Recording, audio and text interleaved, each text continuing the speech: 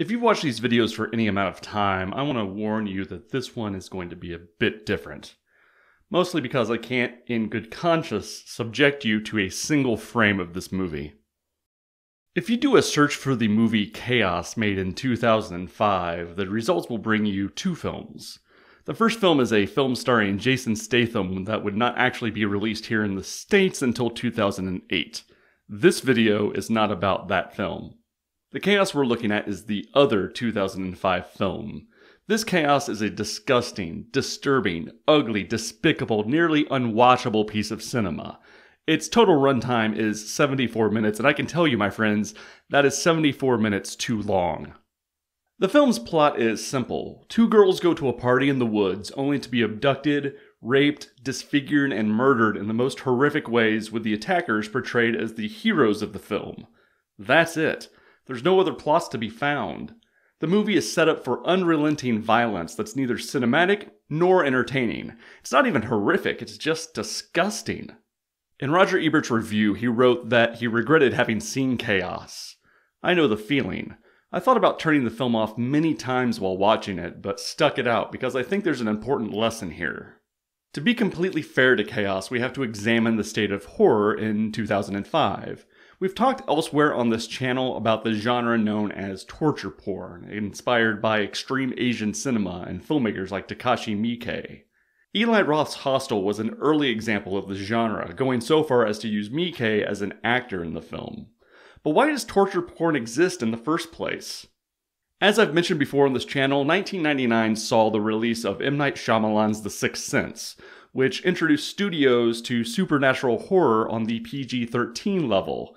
These movies would pepper the horrorscape for several years, but the world would change in 2001. The attacks on the World Trade Center would change how horror films were made. When competing with the real, unthinkable horrors we saw in the news, supernatural horror just wouldn't scare us.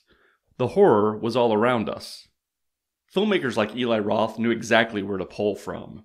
Asian extreme horror was a genre full of gruesome special effects that seemed pulled from the dark underbelly of real life.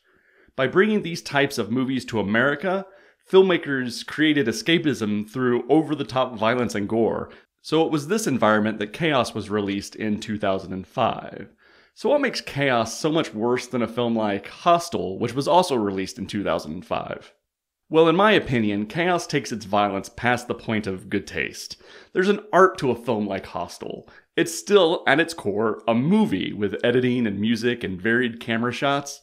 The violence in Chaos isn't cut around. It's shown in single takes with only the screams of the victims to fill your eardrums. The screams made me incredibly uncomfortable.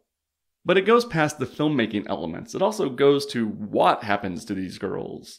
Things I won't describe here, but I'll say what happens to the victims in Chaos goes well beyond what happens in a film like Hostel. While Hostel is mostly about the victims and their revenge on the people who would potentially hurt them, Chaos is about the bad guys.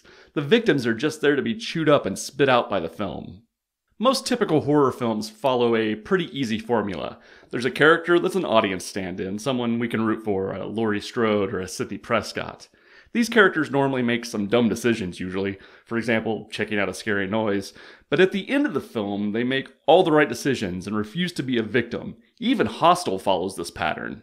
Chaos has no such character, no character to relate to. The victims don't fight back, they don't overcome. They are victims by the very definition of the word. They stand there and wait for the attackers to begin. So, who, I ask, are we supposed to relate to? The attackers? If so, that's a pretty sick thing to put your audience through, as the attackers do some pretty sick things. The film gives our victims plenty of ways to fight back, but they don't, and there's no hope throughout the film's overlong, nihilistic 74 minutes. I'll end with this. There are 3 films that make up the prologue to Roger's book, Your Movie Sucks. The other 2 we'll get to eventually, but Chaos is contained in the book's opening pages because Roger had a written back and forth with the makers of Chaos. In his review, Roger urges his readers to avoid seeing the film at all cost. He quotes other critics such as Ed Gonzalez from Slant Magazine, who wrote, "What's the point of this shit anyway?" Roger writes, "Having seen it, I can't ignore it, nor can I deny that it affected me strongly. I recoiled some of the most cruel moments, and when the film was over, I was filled with sadness and disquiet. Then the makers of the film ran an advertisement in Ebert's paper, the Chicago Sun-Times, to address his review. In their letter, they defend the film by writing that they were reflecting the ugliness of a post-9/11 world. They clutched their pearls that Ebert would use an expletive to describe their film. They said that leaving the audience sad and disquiet was the point. Roger then responded with a letter of his own, saying film can be ugly and nihilistic, just like chaos, but usually a filmmaker expresses those attitudes towards the villain of the film, writing, "It is not enough to record it. What do you feel about it?" Going on to say, if chaos has a message, it is that evil reigns and will triumph. I don't believe so. But Roger hits the nail on the head with his next paragraph, writing, "Your real purpose in making chaos, I suspect, was not to educate, but to create a scandal that would draw an audience. There's always money to be made going further and being more shocking. Sometimes there's also art to be found in that direction, but not this time. This is one of those instances where what I want to say was already written by a man much smarter and much bolder than myself. By shooting their violence with a single lens with minimal sound, the makers of Chaos cozy up to documentary territory, and that's where my disgust comes from. They have nothing to say but the world is violent. You can't leave your house, nor can you stay inside. There's bad people, and they'll find you either way." In the strange way the world works, the makers proved Roger right by using his words to promote the film, putting the most brutal movie ever made on the DVD box, and using Roger's words out of context to make it seem as though he liked it. He did not. I did not. If every copy of this film disappeared off the face of the planet, Earth would be a better place. Yes, this movie sucks.